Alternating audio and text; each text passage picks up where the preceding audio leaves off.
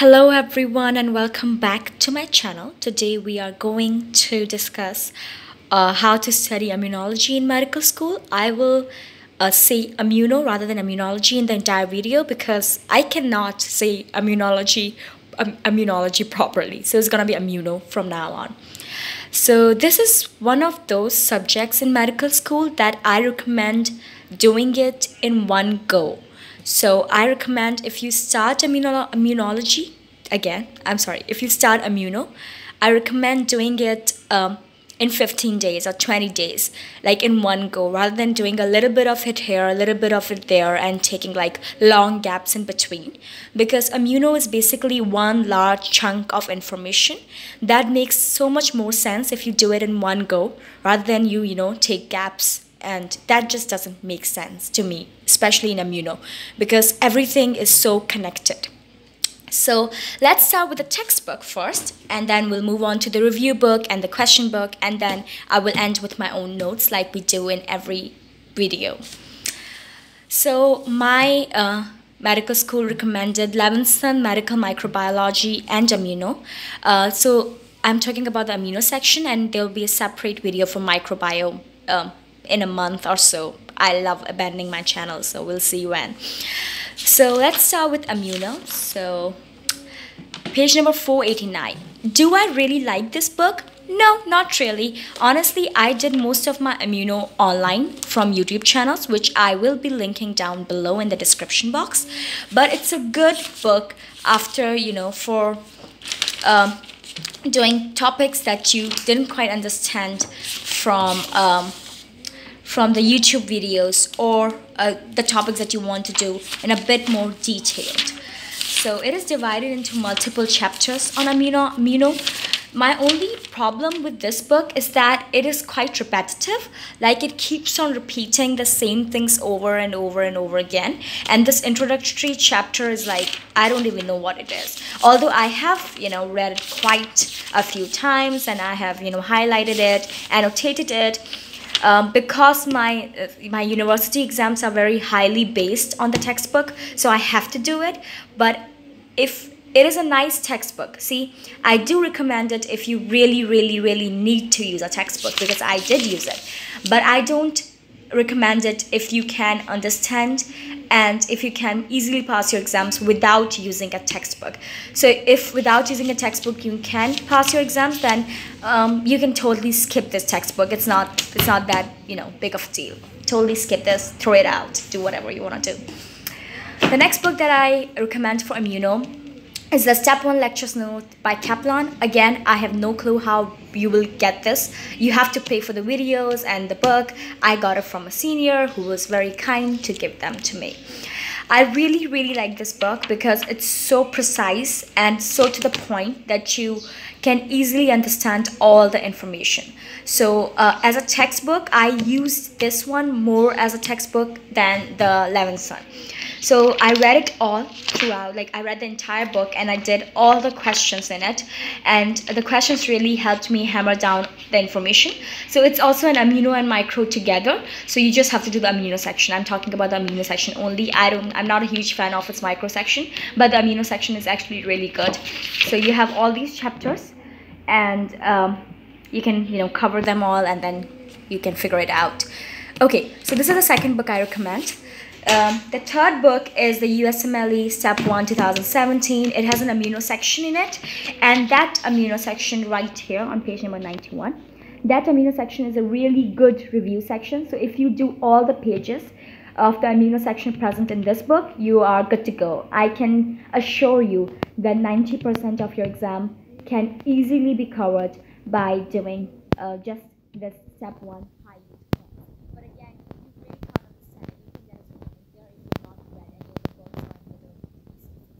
So that was all about the books. And now I will move on to my own notes and some online resources that I use that I highly recommend, and I kind of recommend them way more than I recommend using any of these books. So let's move on to those. So there is this YouTube channel by the name of Dr. B, and he has some immunology. He has an immuno playlist, which is the best playlist on YouTube that I have found, especially the introduction to amino. He explains everything so freaking clearly that once you are done with those videos, you can easily, cover your amino. As far as I'm concerned, he really helped me to understand immunology. Okay, now moving on, I have some of these notes that I've made. The best way to understand immuno and the antibody antigen reactions and everything is by drawing them out. I know you can, read them from the books, but that doesn't really help you memorize anything, does it? But like if I have this antigen presentation antibody production by B cell, now this is a really important concept because it is very frequently tested. So I've literally drew everything out from my brain. I've literally is drew a word? I've drawn everything from my brain, and hence, it makes everything so much more easier if I can picture it. So if you can picture the reactions, if you can picture the way antigen antibodies sort of react with each other, it makes everything so much easier, and you can easily answer the questions. So you can also summarize some stuff like summary of mechanism of generating receptor diversity, which is a really important topic, again, very high yield. But the most important topic in immuno is, of course, the hypersensitivity reactions, the type 1, type 2, type 3, type 4. They're really crucial. And all the, immuno autoimmune disorders, these are very important topics, so you have to know them. See, this is what I'm talking about when I told you that immuno should be done in one go. So if you can make stuff like these, charts like these diagrammatic representations of concepts, it just makes everything so much more easier. You don't really have to do books. Go ahead and, read books. Just watch some YouTube videos, figure out what the entire thing is all about, and then sort of just draw it out. I can, of course, post these notes online if you want, which I have been promising to do for a while now, but I will get back to that in a while. Okay, there is one more beautiful sketch. Okay, this is like the entire immuno as far as I'm concerned. This is like an entire diagrammatic representation of what goes once your pathogen enters your body and how your body acts to get rid of the pathogen. And then you can just like focus on one part, expand it and learn more about it. But you have to know everything at one glance, and once you have it, you can just like focus on specific parts and then study more about them in detail. But it's always good to have like one focus point and then sort of like spread your knowledge outwards. So like start with one glance thing from Dr. Bean videos and then you can just go ahead and see everything else. For the hypersensitivity reactions, I recommend the osmosis videos. Osmosis, and it's a pretty popular channel. I hope you know that already. If you're a medical student, you must have seen some osmosis videos, so I highly recommend them. Just go watch them and see. So like all these sketches really helped me out because they're all summarized stuff. So whatever what was I saying? Yeah, osmosis videos, I recommend them for the hypersensitivity reactions. And I've also made my own notes of hypersensitivity reactions from osmosis. So here is one of them. So this is a type 2 hypersensitivity reaction. As you can see, it is again a sketch that I've made. And so what I'm trying to say is that draw things out. In immuno, it's so much easier if you can draw the reactions out, the antigen antibody reactions, and then you can add a little bit of notes here and there.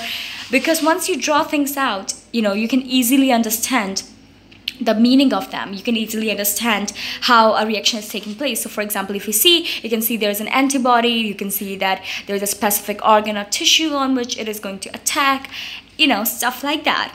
So this is the entire type 2 hypersensitivity, and then I have, I think, for type 4 hypersensitivity right here, and then this one for type 3 hypersensitivity. So you see, and I have made all these notes by watching osmosis videos, so I highly recommend them for the hypersensitivity reactions. Do questions and then test yourself and see if you've missed anything. There are a lot of online quizzes available, so if you just type in Google like immuno quizzes on Google, you can find so many questions. Just solve them out and see where you lack, and then make you know, a bunch of notes of all the things that you don't know, and then go over it over and over and over again like I do. So if you can see, like, there are a bunch of notes like so, and all of them do the same thing. Yeah, I think I have covered everything that I wanted to cover for Immuno. It's a small course. Yeah, these are all the questions that I solved for Immuno, and as you can see, these are all from Kaplan and online quizzes, and so that you know, all these little things really helped me hammer down the information. So I solve the questions and I write all the things from the answer explanations that I think that I don't know really well, and then I do them over and over again, and whatever things that I can recall in the first you know, pass, they're all ticked green, and whatever things that I can't recall in the first pass, they're all given this, you know, green circle. And these green circles I revise a day before my exam. I revise continuously so that I don't miss them. So these are all the questions that I've solved. Again, it is all from, you know, Kaplan and the BRS. I think there is a BRS book. I don't know if I'm not sure, but I think they do have a BRS for autoimmune disorder, like specifically for autoimmune disorders. Like in a BRS there is a chapter specific for autoimmune disorders. I'm not really sure, I forgot.